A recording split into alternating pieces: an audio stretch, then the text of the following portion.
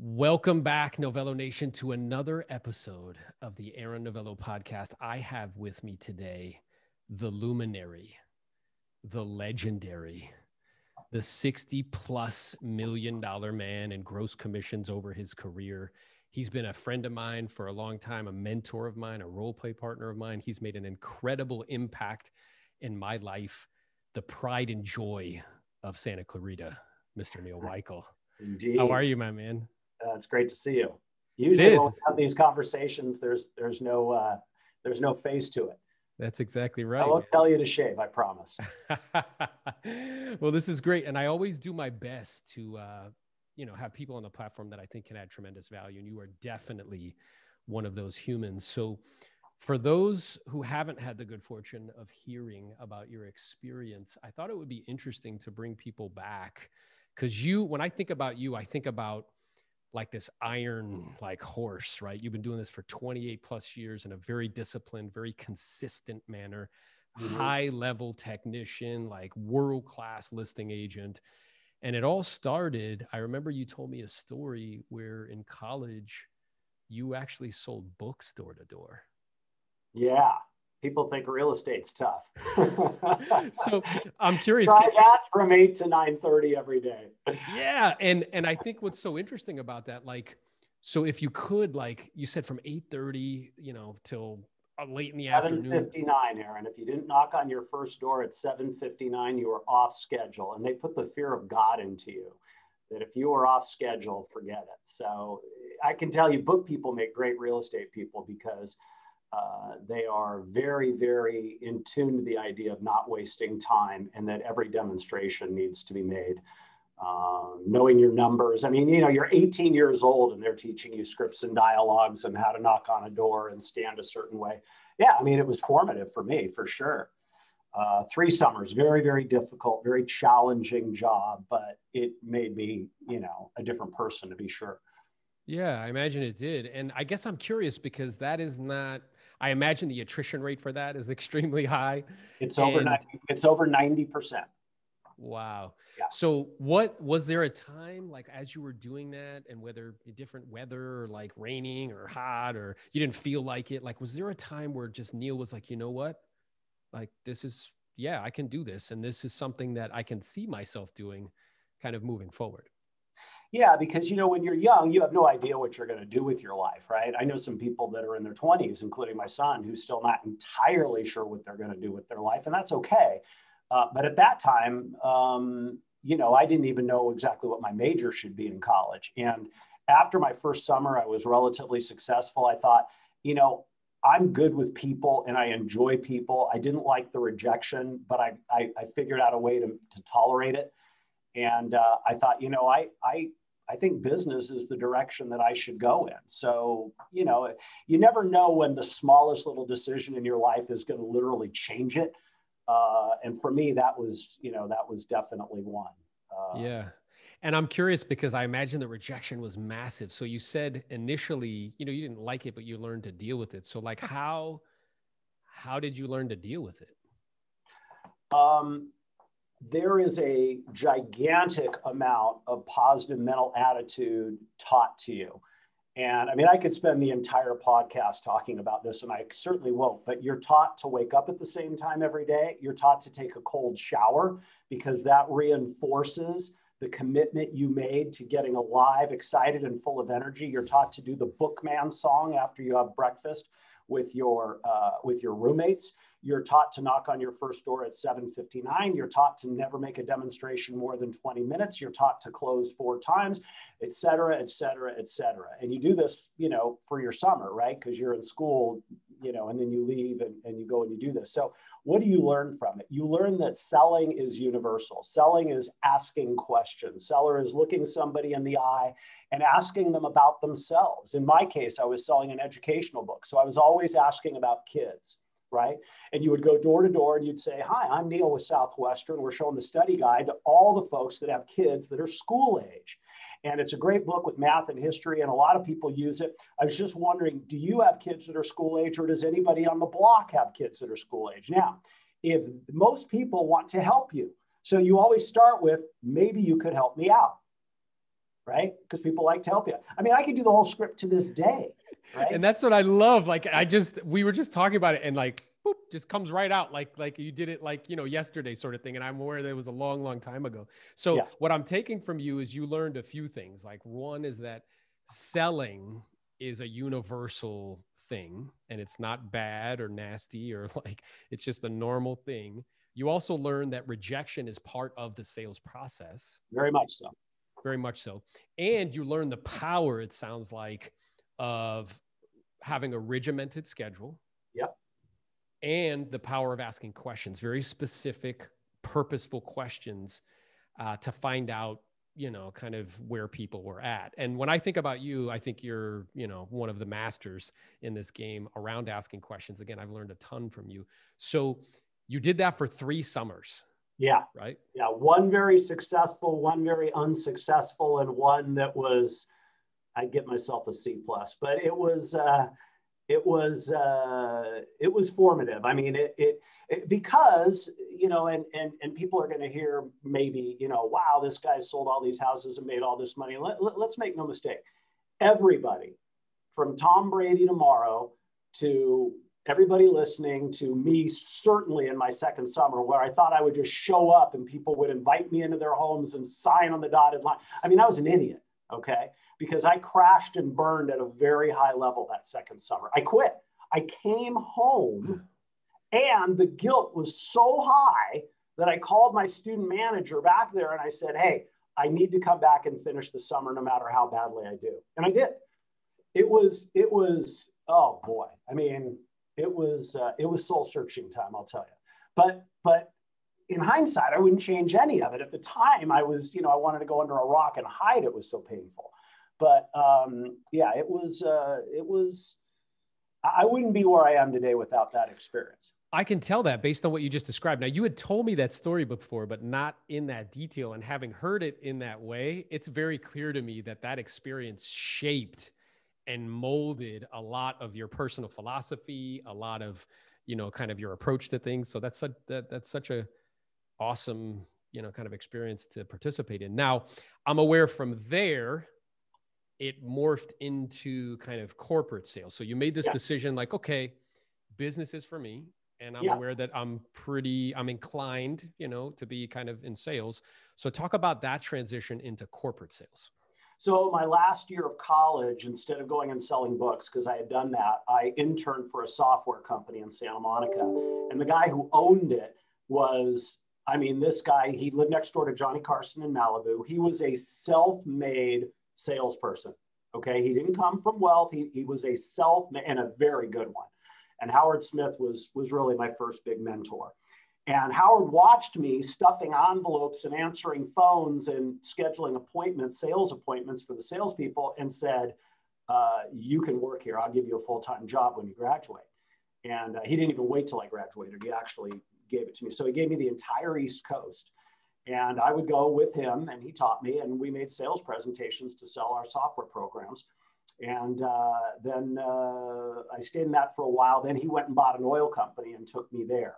So 2 completely different kinds of selling, one very white collar, one very blue collar, both very, very good experiences. Both teach you that the business world in selling is one that demands that you make a certain amount of calls, certain amount of presentations, and you better produce. So for me, entering real estate, the concept of not working, in fact, when I entered real estate, I had 3 jobs.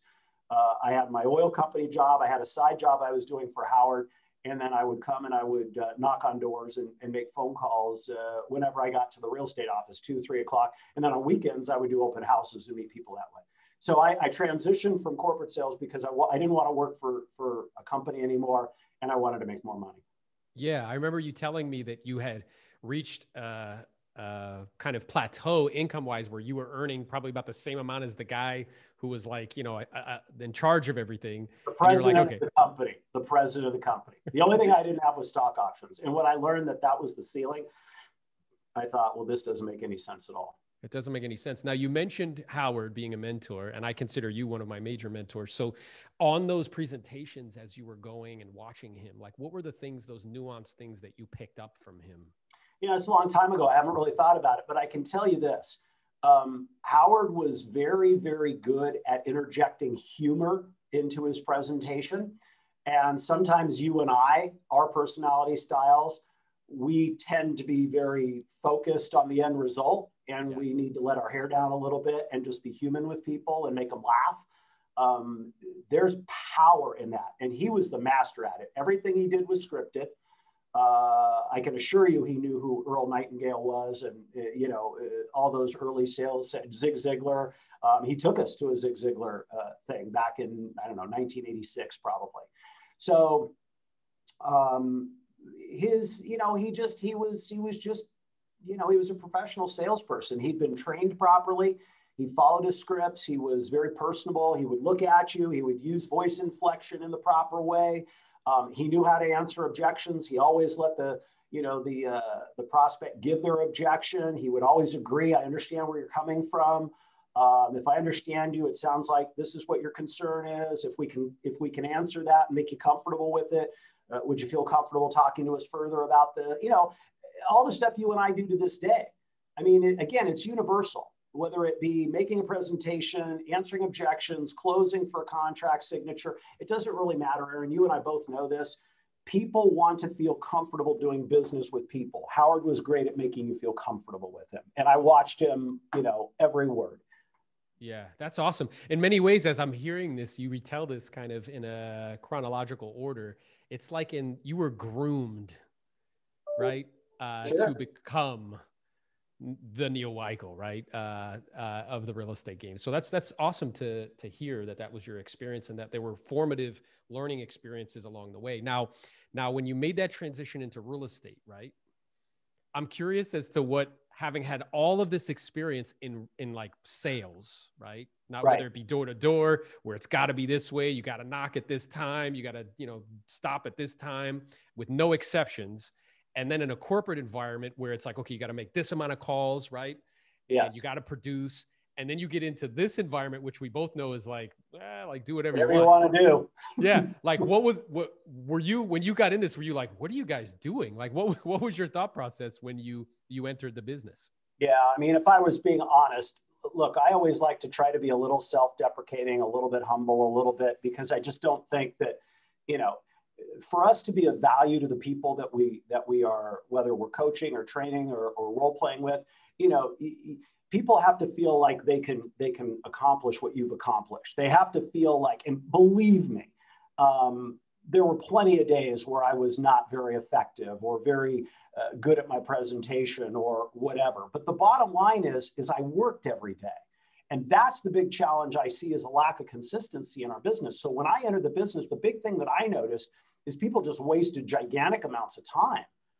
I just didn't really understand it. In what I had come from before, that really wasn't an option. It didn't mean that you didn't take a client to lunch and, maybe just BS for an hour, as because these were customers that you dealt with every month. It wasn't a one and done thing. But you certainly didn't waste time. You certainly didn't, that isn't what happens in the corporate world, because if you do that, you get fired. So it's a pretty simple amount of accountability. Does it mean that you're always great? No. Does it mean there's days you don't feel like it? Yes. Does it mean there's days where you did a less than satisfactory job? Sure. Because we're all human beings, right? That's just normal. But I just didn't understand that about real estate. And especially because I was at least initially working 3 jobs, and after a short period of time, 2, I didn't have any time to waste. So it made very easy. I was afraid of failure, right? We always talk about what's the motivating factor when we talk to a client, a seller. We find out what is their motivation, right? My motivation when I entered real estate was to figure out if the business worked for me, if I could make it work, and if it did, to make sure that I could leave the other job and all the cushiness of a guaranteed salary and benefits and a company car and all that stuff. Yeah. And I appreciate your authenticity, because that's true for me too. That motivation was fear, and fear is a very powerful thing. And if you channel it in a proper way, it can lead to, great results. So, Yeah. So you had this work ethic. It was, kind of, molded from your corporate experience. And it was like, you just got to work and I got to do something every day, regardless of if I'm, presenting exactly the way I should be, but I'm going to put in the time, the energy and effort. And when did you realize where you're like, okay, I can do this? And then 6 months. That's all it took, huh? Well, so I couldn't do both anymore. I was too busy. See, here's what happens, and we'll talk about this because I've been thinking about it since you asked me to be on this. What's going to happen in most real estate agents' careers that are successful is they're going to go through different phases. And the phase that you want to get to, and I can't say this clearly enough, is the phase where people are calling you more than you're calling them. And they're calling you because they perceive that you're very good at what you do, and they should at the very least interview you for the job of selling their home, okay? Or the job of buying a home. In my case, it's selling a home, right? And when I started out, nobody knew who I was. I didn't grow up here. I mean, everybody I met was brand new to me. And what happened after a pretty short period of time, though, by working like every day, being in the neighborhoods, doing open houses on weekends, meeting people, shaking their hand, asking them where they live, asking them what was next for them and their family, just being a human being and being friendly, is all of a sudden people started to call me after like 7 or 8 months. Hey, I saw you sold the home over on Kenton Lane. We're thinking about selling. Great. Right into pre-qual. So if that was happening after 6 or 7 months, I knew that if I just kept, doing what I was doing, I was going to be successful. So right. It didn't take long. It didn't take long. And you recognized that, you made that switch. And then when you made that switch and you no longer had the other, job, and that took a leap of faith. I mean, it really did. It was a leap that you believed kind of in yourself, like, hey, I can do this. And I will never forget it. I know what music I was listening to. I know exactly where I was on the airplane tarmac, realizing I had to quit on my way back to Los Angeles because I was at a sales meeting in Chicago where the company was. And I was scared, but I was excited scared. I was more scared to tell the people I worked with than to tell my boss or anything like that. But fear is if you understand that fear is a powerful motivator in a good way, if you understand how to channel it without letting it paralyze you, it can drive you to whatever it is you want to do. Many, many people do amazing things out of fear of failure or just general fear. I agree. It's not a bad thing necessarily. Yeah, I agree 100%. If you can learn to channel that in a way. And oftentimes, like, it sounds like you had this like awareness. It just came up for you like, hey, this makes sense. But then, that little voice in your head, like, oh, really? Like maybe. Aaron, let me tell you what the awareness was. Are you ready? Yeah. In 7 months, I made more money selling real estate than I did in my corporate job. I was pretty aware. You were pretty aware. And I love that. And me and you share that in that we're both motivated in that way. And I don't think there's anything wrong with that. But once you became like, hey, yes, this makes total sense to me. You pulled that trigger. It was so exciting. I mean, looking back now, because it is such a long time ago, the idea of having your own financial freedom in your hand, I can't emphasize this enough. This is the beauty of real estate and not that many other jobs really, where it doesn't matter what your formal training, it doesn't matter what your formal education is. If you're willing to study, if you're willing to get some mentors, if you're willing to listen to the right stuff, okay, if you're willing to get coached, right, by you or somebody qualified, and you're willing to simply apply that and go to work, you can make as much money as you want. Not one person can tell you, hey man, we make $75,000 a year in this job. Well, no, you don't. I made $3.8 million last year. I mean, you can, and this year I could make 4.8 if I chose to, or whatever. It's my decision. Very few jobs is it your decision how much money you make. Think about that. That's freedom, man.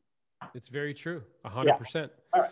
So, and I love that. And hopefully you guys hear that. And you could see if you're watching this, Neal light up when he talks about it, because he knows from direct experience in his life that this vehicle, I think the problem is, Neal, most people can't find a vehicle.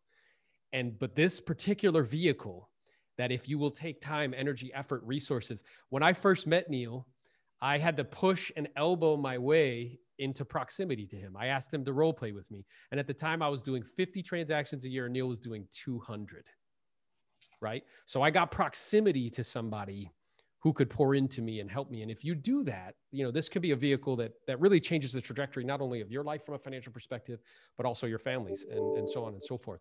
So talk to me about, Neal, you made that transition and I know you had a lot of success. So I remember one time you gave a talk, which really struck me, where you walked through the stages that somebody can expect, right, in their real estate career. So can you take a moment to do that for those that are listening? Yeah, I mean, I think there really are stages. So the first stage is when you start in the business, and that stage can be as little as a year or two, or it can be perhaps even a little longer. But that is where you are figuring out where you fit, right? How are you going to do this business? Are you going to work solely with sellers? Are you going to work with sellers and buyers? In my case, it was certainly both. In fact, my first few years, it was pretty equal. And then once you get to the point where you know your inventory, you've studied your marketplace, you know who the players are, who the agents are, maybe you've picked their brain, maybe you've taken them to lunch or you've talked to them, maybe you've learned what sells and what doesn't. I mean, just learning which end is up in this business takes 3 years, understanding contracts and all the stuff to feel like you're sitting in front of somebody and you know your stuff as well as anybody. Now, you don't know your stuff as well as anybody. Okay, you don't at 3 or 4 years, but you think you do, and you at least can do the job. That is all about laying the foundation for your business, your schedule, how you're going to work. Now, the next probably phase is where you're going to incorporate people to assist you. And I'm not talking about your lenders and your escrow people and that. You've already established that when you started. I'm talking about hiring people to help you. I'm talking about a buyer agent, an assistant, a marketing person, right? Who are the people that you need to get you where you want to go? Who's your coach, right? Who's coaching you? Who's looking at your numbers every week? Who's script and role playing with you, right? You need to up all that. You need to take all of that to another level. I would suggest that the first 3, 4 years, you're just figuring out, how you want to do this business and how you want to work. For me, I had no problem working nights, right? I took a lot of night appointments. Well, it wasn't very long before I didn't want to do that anymore. Wasn't very long before I gave up open houses. I think year 4, I said, no more, right? I haven't worked Sunday since. I mean, not formally. If I work on a Sunday, it's because I want to, not because it's in my schedule. Then I think you go through a phase, which is really where it gets interesting. And that's where you become known, right? That's like year 4 to 10. You're growing, you're working probably harder than ever, but also smarter. Your first 3, 4 years, you're wasting time because you're just happy to have a listing appointment. You're happy if it takes 90 minutes and you get a contract, you don't care. Years 4 through 10, you don't have 90 minutes to do a listing presentation. You have 45, right? To get in and out of there, right? So that next phase is where you really figure out how to make this profitable. I mean, those years, I think I've told you this before, I was so upset bumping up against 100 transactions and never hitting it in that second phase, years 5, 6, and 7. And finally, in year 8, I hit 110. And I literally have not sold less than that since, right? But that was a tough market. And for whatever reason, it was like the 4-minute mile, and then Roger Bannister blows through it and everybody else does too. I couldn't quite get over it. And then once I did, it was no big deal. So that phase right there, that's where you're in this for the long term. There's a lot of people that don't make it in this business, Aaron, much past 8 or 9 years. They burn out, they don't like it, they can't make enough money, they spend too much, whatever it is. That's where you learn this business and you learn how to be profitable. And it's also where people start to call you. So now you don't just have me calling people, right? Me doing an open house or me doing something where I'm hoping I bump into people. Now it's people are calling you. Because you're a household name, right? If you've done this job properly in years 6, 7, 8, you're really starting to become a household name in your marketplace. Then after that, I mean, years 10 to 20, that's where you bank it. I mean, that's where I could have retired at year 20 very easily. I think I made somewhere in the area of $35 million during that period of time. Yeah. And that is where you upgrade everything. We were taught to upgrade everything. That's where you upgrade your clothing, your car, your schedule, your vacations, your staff, your marketing pieces, what you spend on marketing. I mean, everything is where you become, number one. right? That's if your goal is to be the dominant player in your marketplace, and mine was, you've got to realize you got to be better than everybody else. And you've got to really study too, I think. When I don't get a listing, why? This is a new objection. How do I answer it? You got to work harder on your role plays. You got to get better, right? You got to get more efficient. And for me and you, I mean, I think that's, how long have we role played now? 10 years? Yeah, probably almost 11, probably something like that. Okay. Yeah. So near the end of that is where you and I started role playing. And I think you would probably say that you used to say, oh my God, you're spitting nails. I mean, everything is, you don't have to think about everything.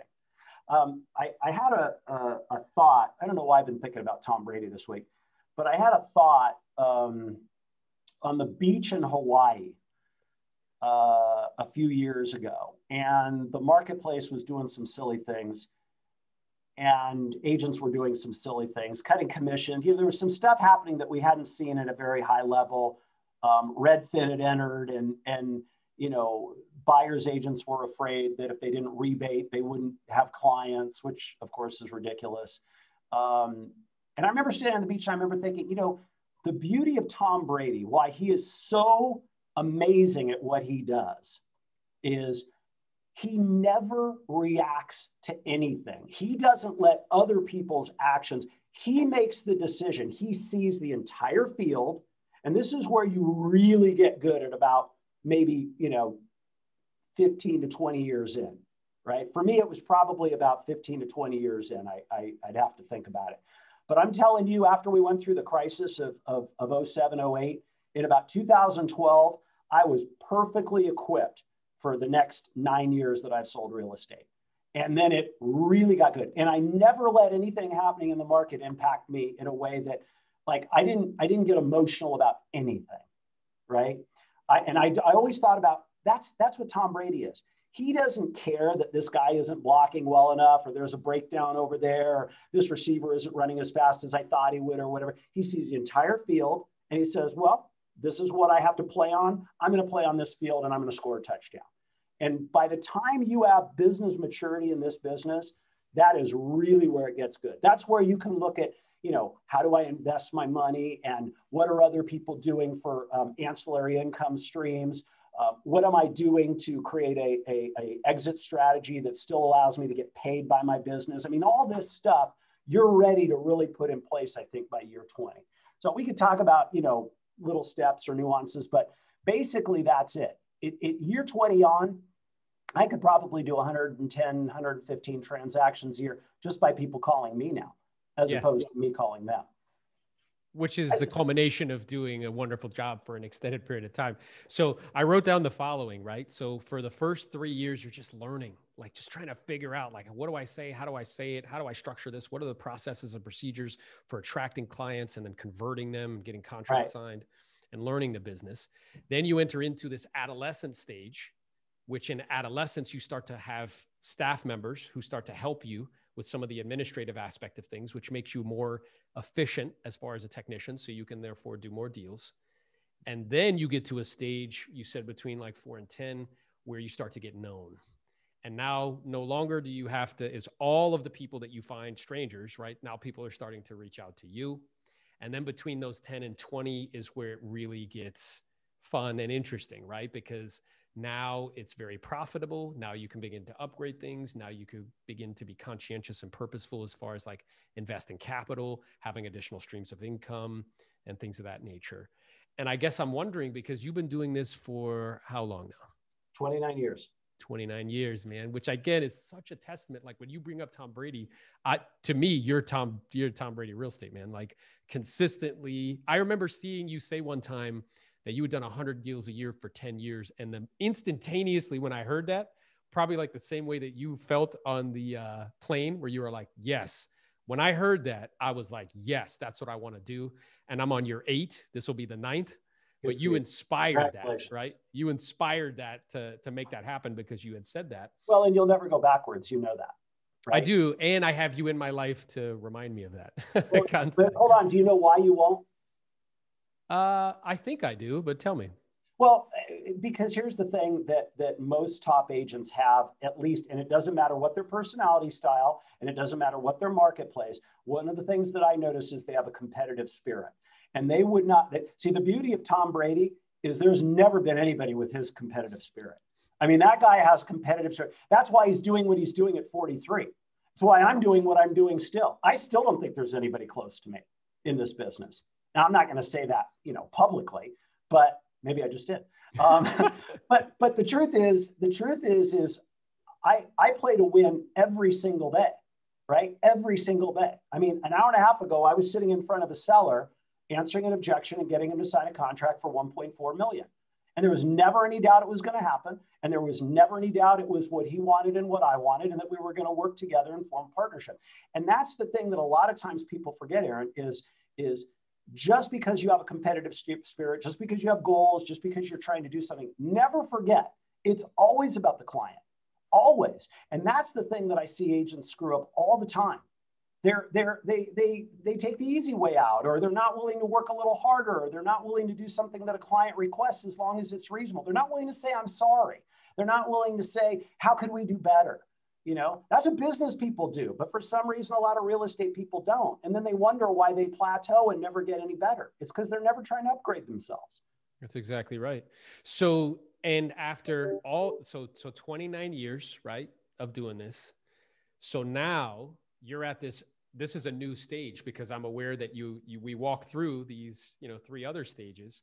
So now at this stage, right, for Neal, right, in your mind, right, how are you seeing the next evolution? What does that look like for you?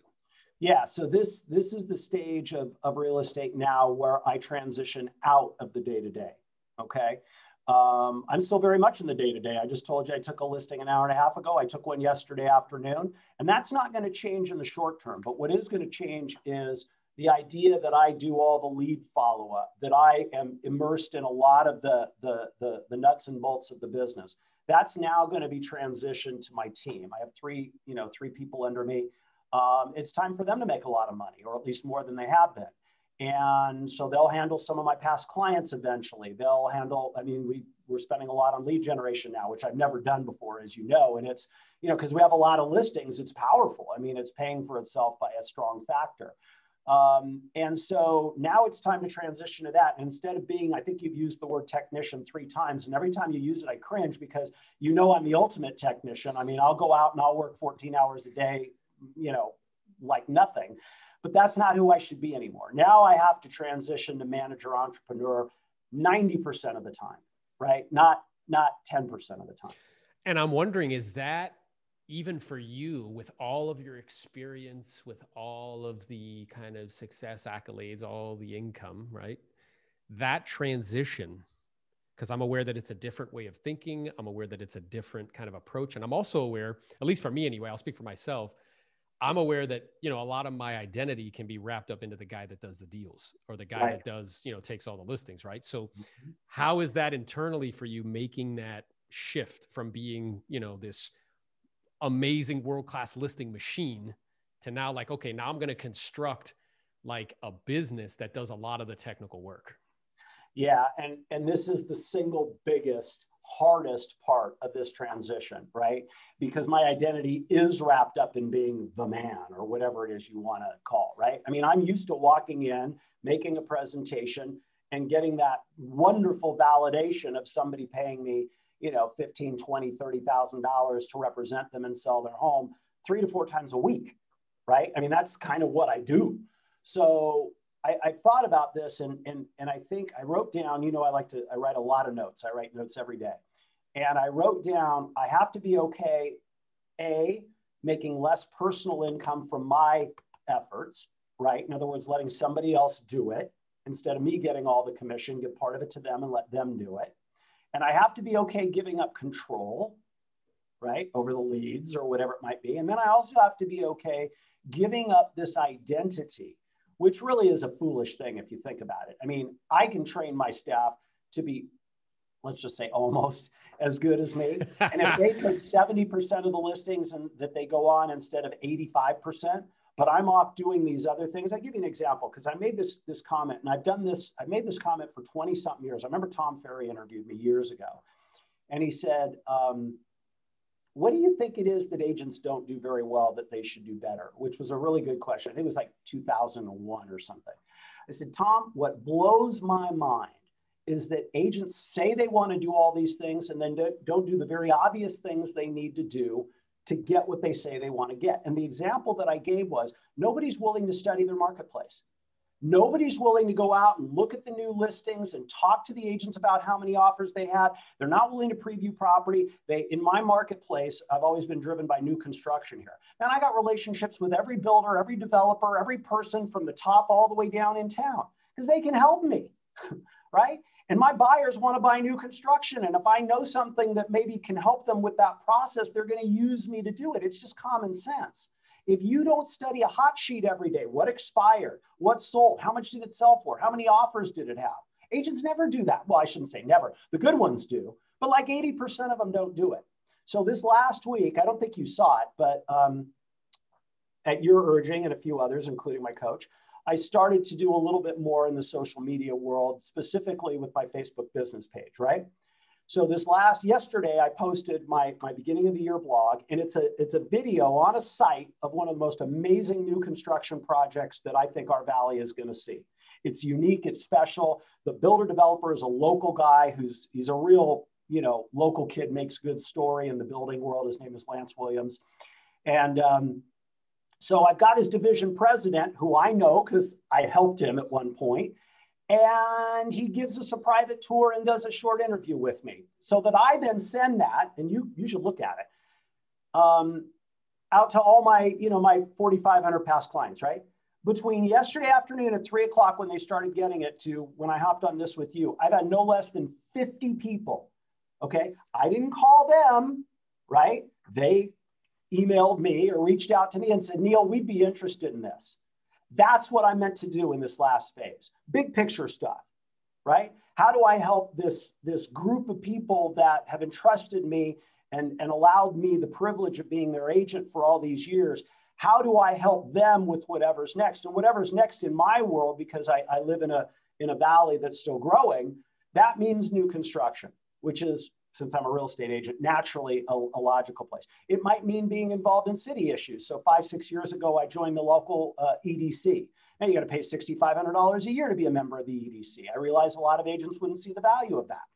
I see tremendous value of that. These are 50 of the biggest business owners in town. I meet with them every 2 months. I get access to information before the public does. Hello. So this is where I am now, right? Is being the overseer, hopefully, of something, and ultimately the decision maker, of course. It's my business. It is the Neal Weichel Group, and how we're going to serve, this Santa Clarita Valley for the next 10 years.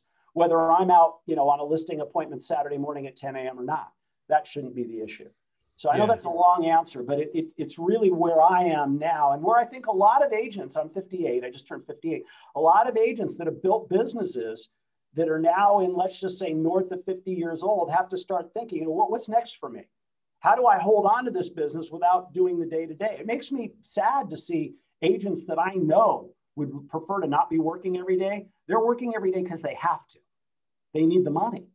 Yeah. It's the saddest thing ever, honestly. Yeah.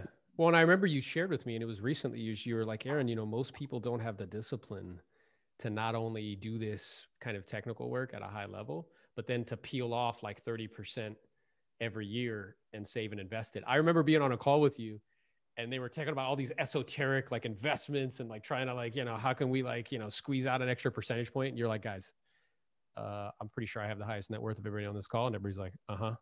You're like, how I did it? And they were like, how? You're like, I saved 30% of everything I earned from the beginning.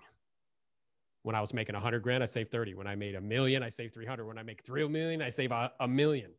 And that's it. And then I don't care what you put it in, whether it's stocks or real estate or whatever, you just hold it for an extended period of time and you'll be just fine. So what I wrote down, and this is great because I hear from you, what you're sharing with me is a very clear vision. And I know without a vision, the people will perish. And the vision is like chairman of the board. Yeah, I like that.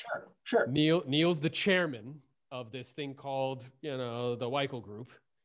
and you have super high level conversations with super connectors in your community, right? To provide opportunities for this database of people that, know and trust you, and for your team members. That's and it. then you're not so much involved in the technical nuts and bolts.